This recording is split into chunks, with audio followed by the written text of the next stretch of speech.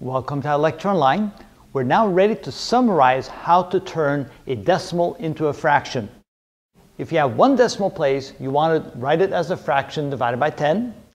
If it's two decimal places, you want to write it as a fraction divided by 100. And if you have three decimal places, you want to write it as a fraction over 1,000. Simply remove the decimal point and write it as a fraction either over 10, over 100, or over 1,000.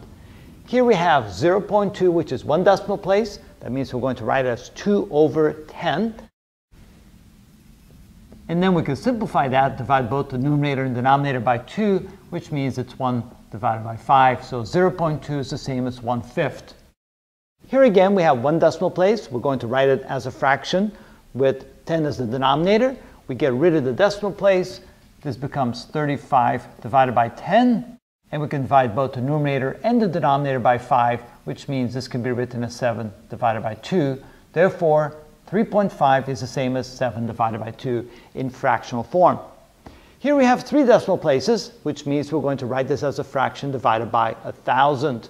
Get rid of the decimal point, 108 divided by 1,000. Now, both the numerator and the denominator is even, which means we can divide them both by 2. 108 divided by 2 is 54, and 1,000 divided by 2 is 500. They're still even. We can continue. 54 divided by 2 is 27, and 500 divided by 2 is 250. Now they're no longer even, and 27 is divisible by 3, but 250 is not, so therefore that's as low as we can go.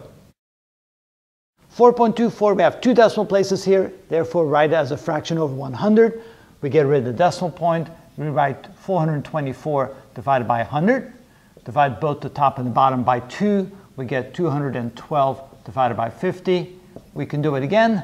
That means 106 divided by 25.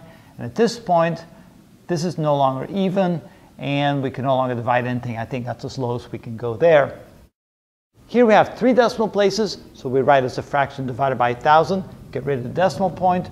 20,125 divided by 1,000.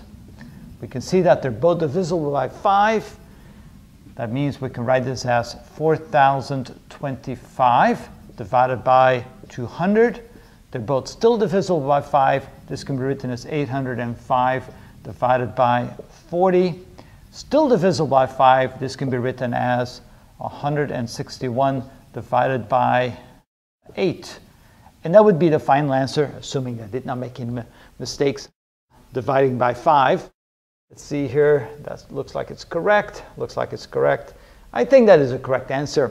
All right. That's the technique, however. If you have a decimal and you want to convert it to a fraction, notice how many decimal places you have. If it's 1, you write as a fraction divided by 10. If it's 2, you write it as a fraction divided by 100. If it's 3, you write it as a fraction divided by 1,000, and then you simplify.